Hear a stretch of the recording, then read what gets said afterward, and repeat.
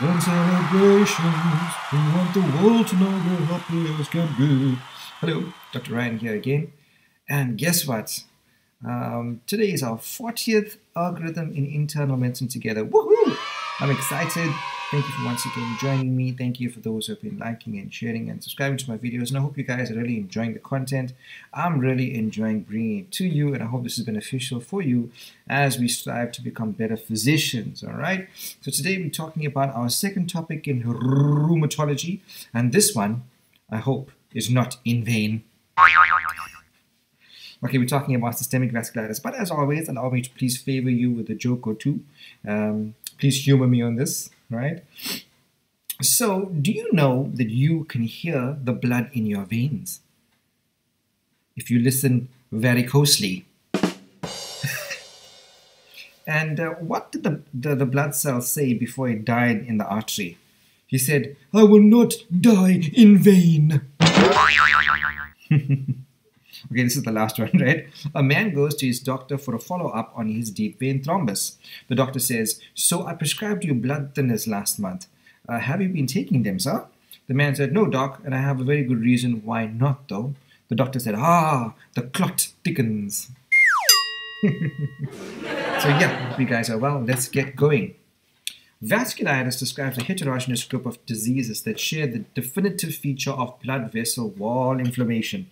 Now, vasculitis can involve blood vessels of virtually any type, size, and location within the body and can lead to partial or complete luminal compromise with ensuing ischemia of the related tissues. Systemic vasculitis refers to a group of named primary vasculitides that are immune-mediated and individually distinguished by the presence of unique clinical pathological features. Now, the clinical manifestations of systemic vasculitis are protean. It may be confined to a single organ or affect a wide range of organ systems.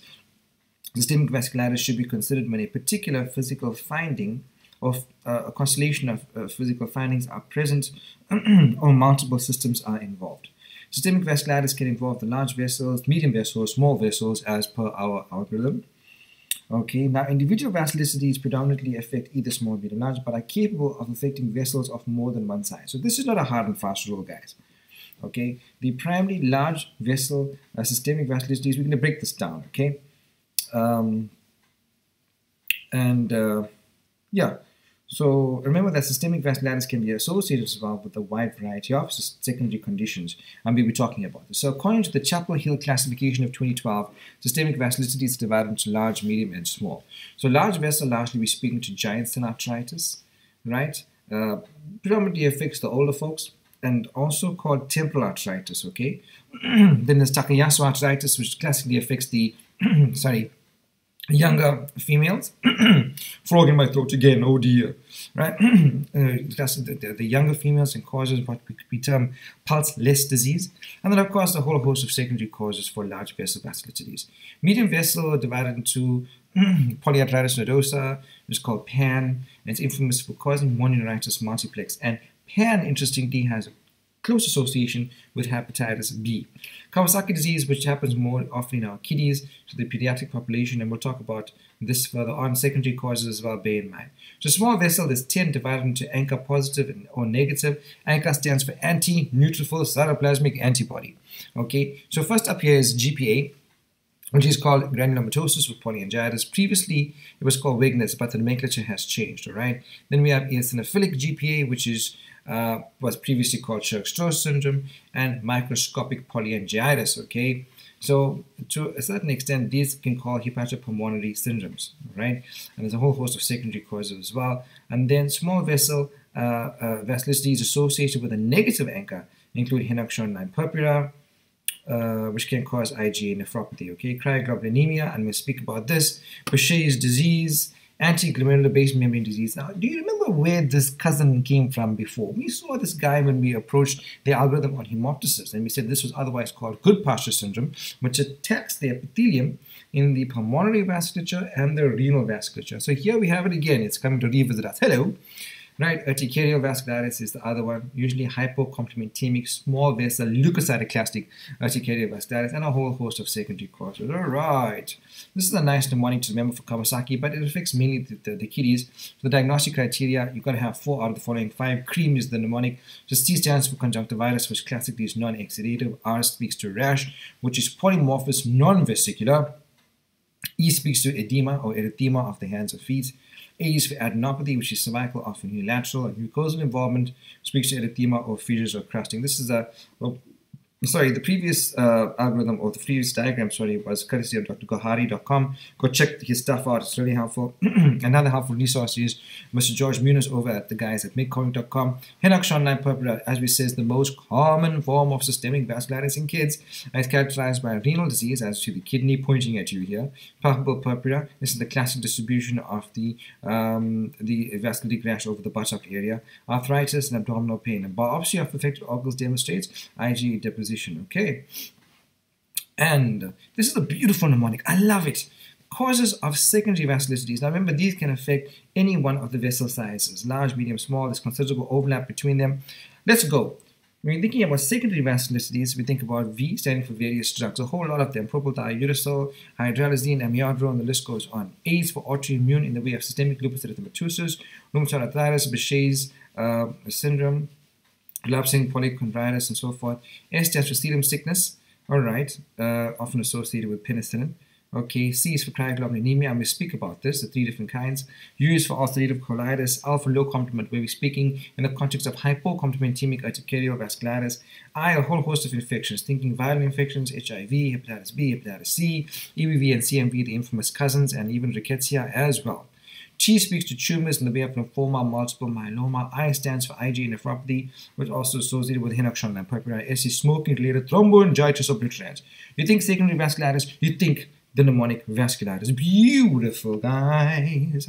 All right, breaking into some OSCE questions as usual from the Mayo Clinic. Thank you for that. A 47-year-old man has hepatitis C, joint pains, weakness, polyneuropathy, and skin lesions shown here. What is the most likely cause? So we have a whole host of causes of vasculitis here.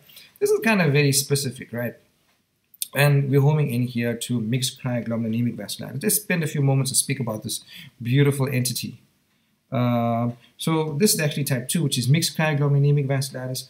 Cryoglobulins are immunoglobulins that reversibly precipitate in cold temperatures and are classified by their immunoelectrophoresis and immunofixation patterns into type 1, 2, 3, depending on the monoclonal and polyclonal distributions. Now, more than 70% of patients have one or more of the following: palpable purpura, arthralgia or arthritis, and weakness, and the combination of all 3 major symptoms is known as Meltzer's triad, M-E-L-T-Z-E-R, triad, and is found in less than 40% of patients. Now, acral ulcerations and necrosis may occur where peripheral temperature is less than core temperature. Polyneuropathy occurs in 40 to 70% of patients. The vast majority of cases previously known as essential mixed cryo are now thought to be due to hepatitis C. So there's a close association between hep C and cryo and hep B and PAN.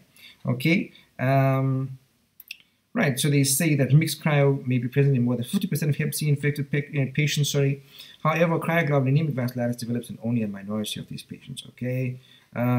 Sample collection is critical. Venous blood must be kept at 37 degrees Celsius for 2 hours before serum is removed and placed at 4 degrees Celsius for up to 4 days to allow cryoproteins to precipitate. Another fun question for you guys coming up here. A previously healthy 26-year-old man presents with a 3-week history of abdominal pain and arthralgia. Oh dear.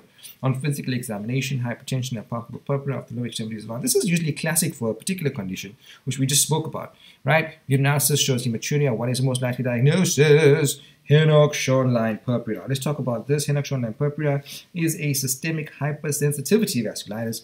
Virtually all patients with Henoch-Schönlein purpura have palpable purpura. Other clinical signs and symptoms on presentation are abdominal pain, arthritis, and hematuria. Biopsy shows vasculitis with IgA deposits. Complement levels are normal. Complications of Henoch-Schönlein purpura include hypertension, glomerulonephritis, interception, watch out, and GI hemorrhage. Okay, I think that is what they're showing us here. See these dilated loops of bowel. They're speaking to large bowel obstruction, which is probably due to interception. Okay, and Henoch-Schönlein purpura usually resolves spontaneously after 1 week, although it may recur on several occasions over weeks to months before complete remission or after re-exposure to the offending antigen. Treatment is supportive only. Prognosis is usually excellent, especially in kids, but worsens with increasing age. Right, so there you have it. 2 examples in context, guys. I hope you enjoyed that. All right, let's just have a quick glance once more at our algorithm. So, as always, just want to encourage you with a scripture. This one taken from the book of Luke, chapter 11, verse 33 to 36. We're speaking about the lamp of the body. Jesus himself says, "No one lights a lamp and puts it in a place where it will be hidden or under a bowl. Instead, he puts it on its stand so that those who come in may see the light. Your eye is the lamp of your body. When your eyes are good, your whole body is also full of light. But when they are bad, your body is full of darkness. See to it then that the light within you is not darkness. Therefore, if your whole body is full of light and no part of it is dark, it will be completely lit, as when the light of a lamp shines on you." So here Jesus is making an analogy between the eyes and a lamp, okay, making provision for light. So in the spiritual context, when people's spiritual eyes, that is when their attitudes, motives, and desires are directed towards God's will, then the light of His word enters their hearts to produce blessings, fruit, and salvation. We know the fruit of the Holy Spirit is love, joy, peace, patience, kindness, goodness, gentleness, faithfulness, and self-control. But if their desires are not focused on the things of God, then God's revelation and truth will have no effect. I pray that we will be able to, obey God, be sensitive to the voice of His Holy Spirit speaking into our lives, and we will embody the fruit of the Holy Spirit in our lives. Okay, hope that you guys were edified and encouraged and blessed, and I hope this algorithm was helpful. I will see you tomorrow. And tomorrow we're kicking off with a new discipline, endocrinology. Oh dear. See you guys then. Take care. Bye.